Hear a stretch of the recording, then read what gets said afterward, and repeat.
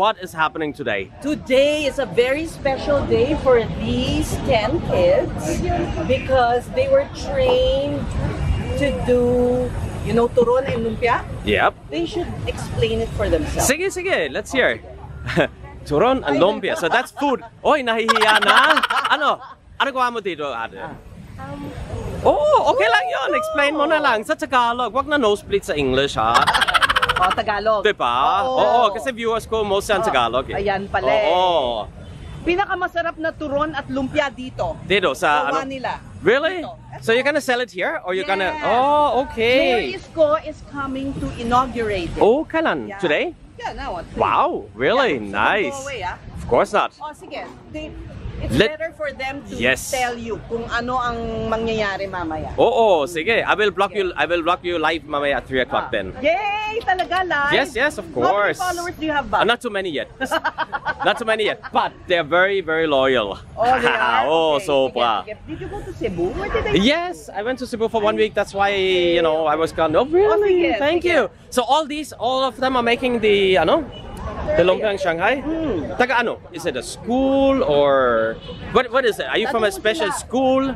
Sige, thank you. It's experience. It's experience. Experience lang po namin kasi po kailangan po namin matuto para po sa pag lumabas na po kami ng institution, kailangan po namin matuto kung ano yung totoong buhay. Okay. Kailangan po namin magplano ng ibang business. Sige. Sa Manila, Boys and Girls Town sila. Manila okay. is operating that shelter. The shelter in Marikina, yes. Yeah.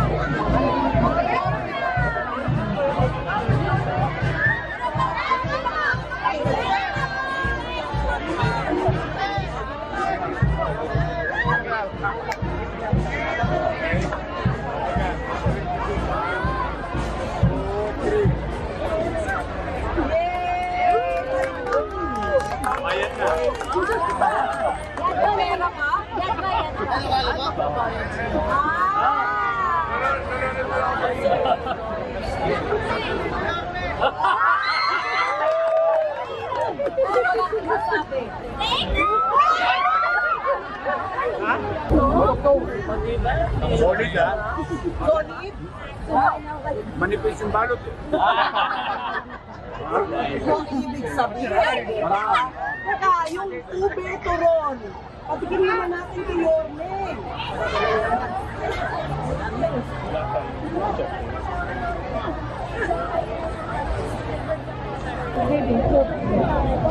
Okay, shall we go?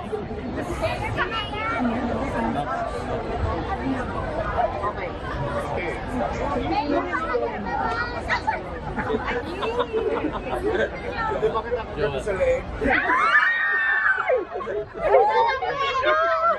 Parang pag-hirap ito. Yorme, ito si JP. Fan na fan ninyo. Actually, sa kanya nang galing to. This is the Manila Girls and Boys Town, and they are selling Turon and Lumpia. And I'm telling you, it tastes extremely good. I've been trying it just now, and it's really, really good. And there's the chef. Oh, maybe we can ask the chef. Okay. So we went to their to Manila Boys Home, and we just sort of like made them try it first. And then after that, we showed them how we made it. And then so to spark interest. Right. And then we asked them if they wanted to do it, and they said, yeah, sure. So we did like several training or sessions with them. Okay. I think leading to this day, maybe around 6. So we kind of like did it in the span of 4 or 5 months. Okay. Yeah, it's hopefully it's I guess hopefully it can spark like some. Well, hopefully it will inspire people. Yes. To sort of like that even if you're an orphan, you can still Yeah, or anything's possible. Anything's possible, right? And also to sort of like showing them to think out of the box. Like normally it's just a turon and that's it, Right. or a lumpia. Right. But what if you add like maybe an extra sauce? Yes. Great. So just to make it a little bit different. Great. Thank you so much. Thank you.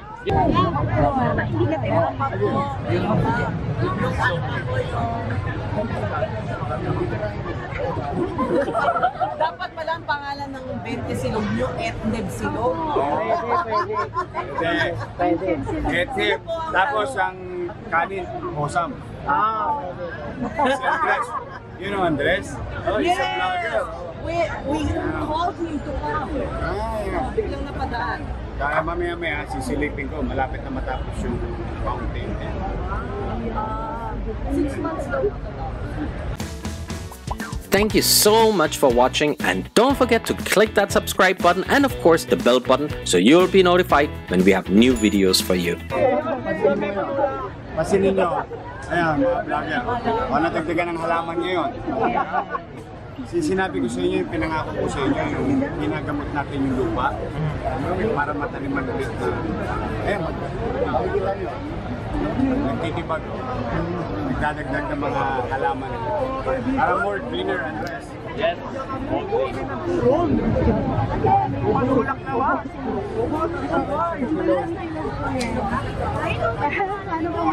Tama-tama.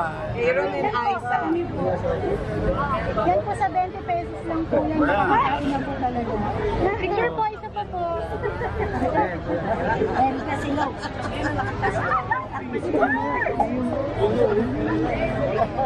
Meron na bang picture sa mga bata? Wala pa po. Wala pa po.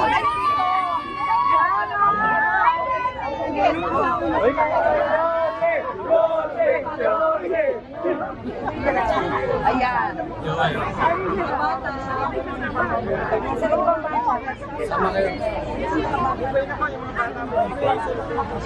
Hindi tayo makikita sa kasan. Minsan lang yung bata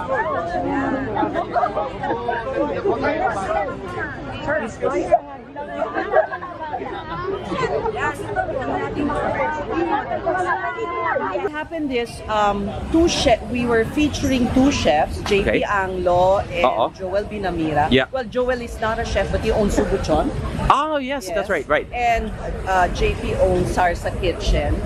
And JP was inspired by an article he read where Mayor Isko Moreno was getting kids off the street. Right, So right. he thought that one way to help the kids was to give them skills. That's a very good Yeah. idea. So we got them together. Yeah. We got the mayor's staff and the two restaurateurs together to train them. Yes, I just tasted the one with the ube. I got the chocolate. You got the chocolate. So masarap mo, no? Oh. Ma'am, you're from? I had the Manila Department Store. Oh, really? Oh, nice, nice. These girls are from the girls' home of Manila Boys Town. Yeah, yeah. It's under my care. That's under your care. How many people, or how many kids are there actually? Because I see only 12 here, right? Yes. We have around 300. 300. Wow, just from Manila City, no? Yeah, wow, that's a lot. And we have $300 dollars and dollars. Senior citizens. Oh, really? So it's We have both one the... for the aged. Oh, you have, but not the same place, no? Or same The place? same place. Ah, the same Manila place. Boys Town Campus. Oh, talaga? Same place. Oh, that's nice. Great, thank you. Thank you. And Bea has been helping to teach these children how to prepare the food, am I right? Actually, it's Joel and JB that did all the teaching. However, we're part of a culinary school CCA, and we help them put up the booth. Right. And how were they doing? Did they learn fast or well, or was it difficult? They listened very well, and some of them took a lot of notes.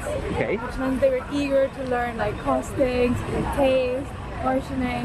It's actually not that simple. Right, to, right.